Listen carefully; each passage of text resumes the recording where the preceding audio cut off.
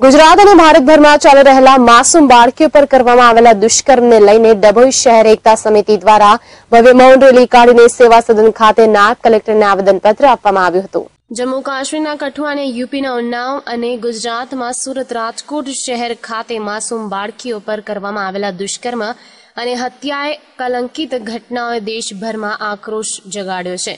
આ ઘટના અંગે ડભોઈ શહેર એકતા સમિતિ દ્વારા ભવ્ય મૌન રેલી કાઢવામાં આવી હતી અને ટાવ ચોકથી નીકાળવામાં આવી હતી, જેમાં સર્વ કોમના આગેવાનો નાગરિકો મોટી સંખ્યામાં જોડાયા હતા।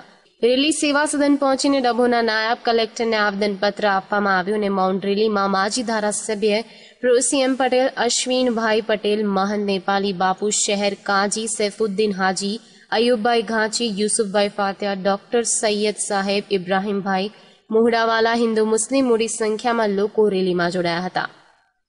डभोई शहर एकता समिति द्वारा आज टावर पासेथी रेली निकलीने कलेक्टर ऑफिस सुधी आवी छे अने एमां जंगी हाजरी लोकोए आपी छे। सर्वोत्तम धर्मना माणसो अहींया हता, महाराजो अहीं हता, धर्मगुरु हता अने ए रेली कलेक्टर साहेबने आवेदनपत्र आपवा माटे आवी छे।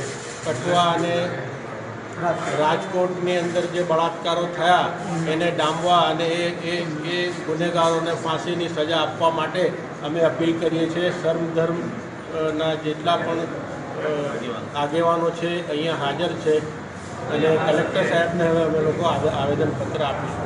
डभोई शहर एकता समिति द्वारा आज रोज मौन रेलीનું આયોજન કરવામાં આવેલું છે।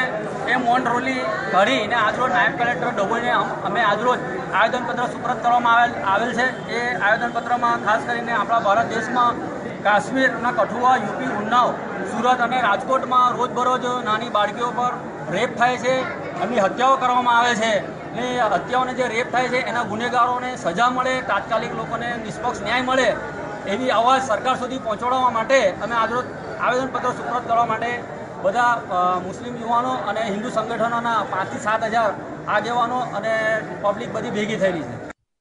પિન્ટુ પટેલ સાથે લાઈવ ગુજરાત ન્યૂઝ ડભોઈ।